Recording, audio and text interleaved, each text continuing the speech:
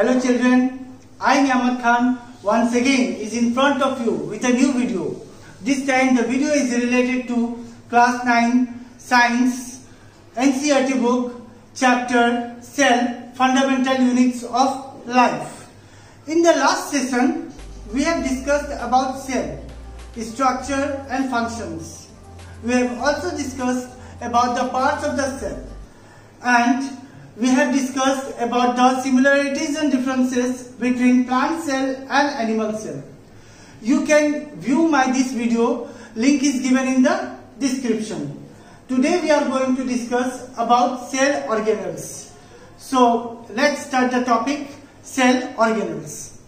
So children, please like, share and subscribe my channel. Also don't forget to click the bell icon. Now cell organelles. Every cell has a membrane around it to keep its own content separate from the external environment. Large and complex cells, including cells from multicellular organisms, need a lot of chemical activities to support their complicated structure and functions.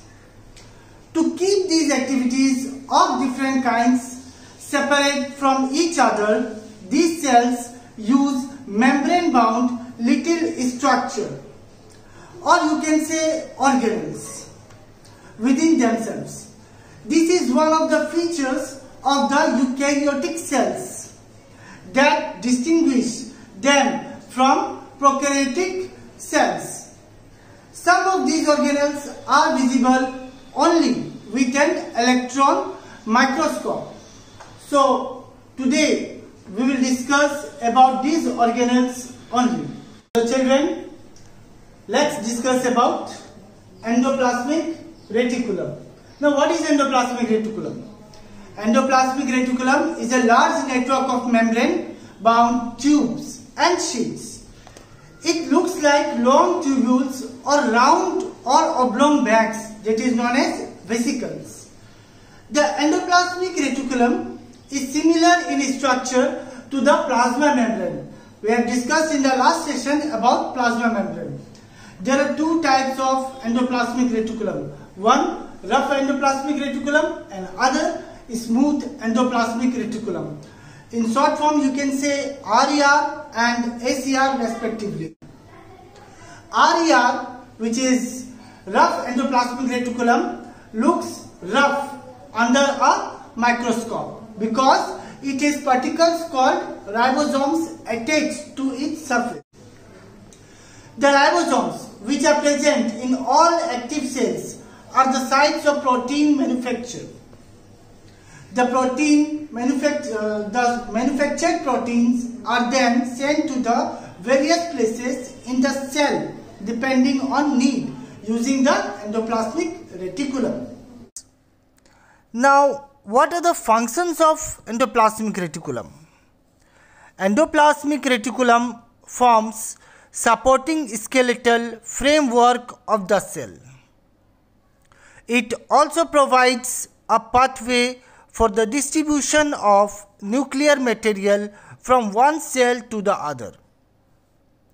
Certain enzymes present in smooth endoplasmic reticulum synthesize fats, steroids and cholesterol. Rough endoplasmic reticulum is concerned with the transport of proteins which are synthesized by ribosomes on their surface. Now let's talk about ribosomes. Ribosomes are dense, spherical and granular particles which occur freely in the matrix, that is cytosol, or remain attached to the endoplasmic reticulum. Chemically, the major constituents of ribosomes are the ribonucleic acid, that is RNA, and proteins. Lipids are not present in ribosomes. Ribosomes are not bounded by a membrane. They are present both in prokaryotic and eukaryotic cells except mammalian RBC. Now, what is the function of ribosomes? Ribosomes play an important role in the synthesis of proteins. Now, let's move to the organelle Golgi apparatus, which is also known as Golgi body or Golgi complex. Golgi apparatus consists of a set of membrane-bounded fluid-filled vesicles, vacuoles, and flattened cisternae. Cisternae are usually stacked together in parallel rows. Golgi apparatus exists as an extensive network near the nucleus in the animal cells. However, the plant cells contain many freely distributed subunits of Golgi apparatus. These are known as dictyosomes. Now, one thing to be noted that Golgi apparatus is absent in bacteria, blue-green algae, etc. Golgi apparatus arises from the membrane of the smooth endoplasmic reticulum, which in turn originates from the rough endoplasmic reticulum. Now, what are the functions of Golgi apparatus? The main function of Golgi apparatus is secretory. Golgi apparatus acts as a waste station or assembly area for the storage, processing and packaging of various cellular secretions. It packages materials synthesized in the cell and dispatches them either to intracellular targets such as plasma or extracellular targets. Next, it produces vacuoles or secretory vesicles, which contain cellular secretions like enzymes, proteins, cellulose, melanin pigment, etc. And next function of Golgi apparatus is that it is also involved in the synthesis of cell wall, plasma membrane and lysosomes. Next is lysosomes. Lysosomes are simply tiny spherical sac-like structures evenly distributed in the cytoplasm. Cytoplasm was what? It was a jelly-like substance. Each lysosome is a small vesicle surrounded by a single membrane and contains powerful enzymes. These enzymes are capable of digesting or breaking down all organic materials. Lysosomal enzymes are made by rough endoplasmic reticulum. Now, what are the functions of lysosomes? Lysosomes serve as intracellular digestive system, and that is why it is called digestive bags. They destroy any foreign materials which enter the cell, such as bacteria and virus.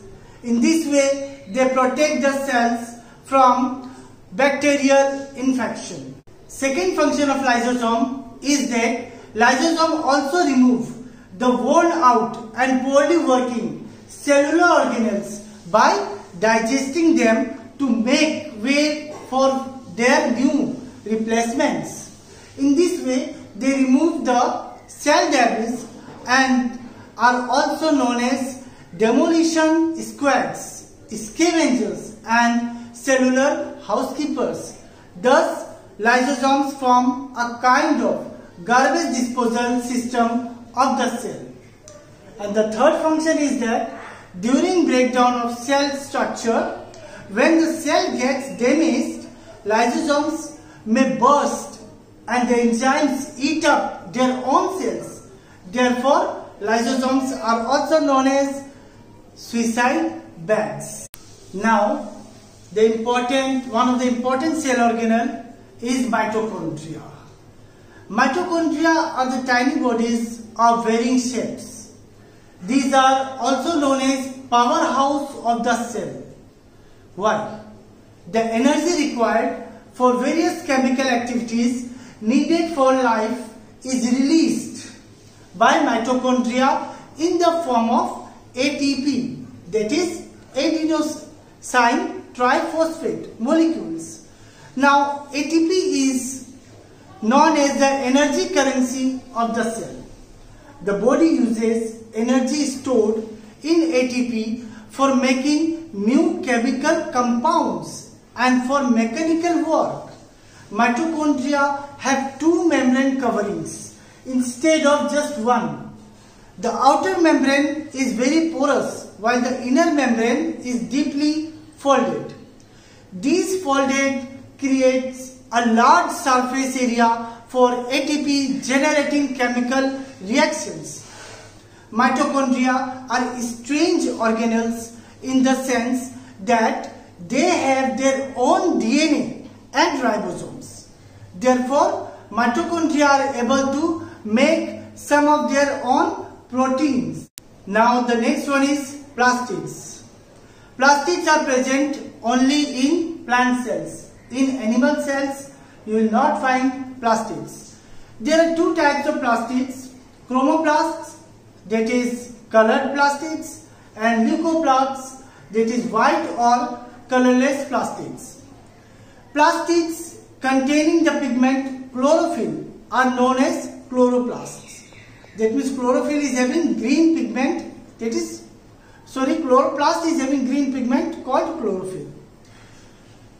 Chloroplasts are important for photosynthesis in plants. You all know what is photosynthesis, the process by which plants make their own food.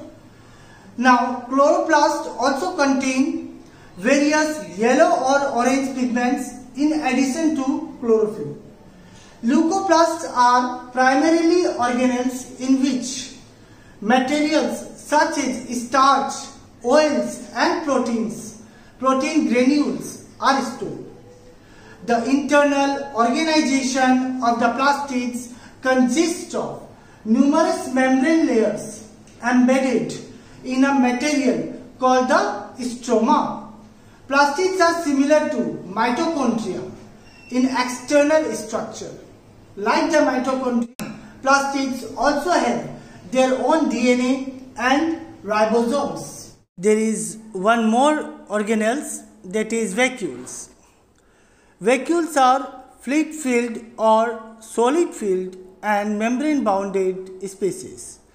They are a kind of storage sacs. In animal cells, the vacuoles, if present, are small and temporary. They store water, glycogen and proteins. The vacuolar membrane is typically a single unit membrane and is often associated with the maintenance of water balance or ingestion of nutrient material. Thus, food vacuole of a single celled organisms such as amoeba or paramecium contains the food item that the animal has consumed. In plant cells, the vacuoles are large, distinct and permanent. In mature plant cells, the vacuole occupies almost the entire volume of the cell, that is 90% volume of the cell. Because of the central position of a vacuole, the nucleus and other cell organelles in plant cells are pushed near the boundary wall. The vacuole is bounded by a membrane called tonoplast. The vacuole is filled with cell sap, which is a watery solution rich in sugars, amino acids, proteins, minerals and metabolic wastes. Now, what are the functions of vacuoles? Vacuoles help to maintain the osmotic pressure in a cell. They store toxic metabolic byproducts or end products of the cells. They also provide turgidity and rigidity to the plant cells. So children, with this I am ending this session. Don't forget to watch my previous video on cell structure and function, the link of which is given in the description, and also like, share and subscribe my YouTube channel. Don't forget to press the bell icon. So children, thank you for your views, comments and liking my video. Thank you.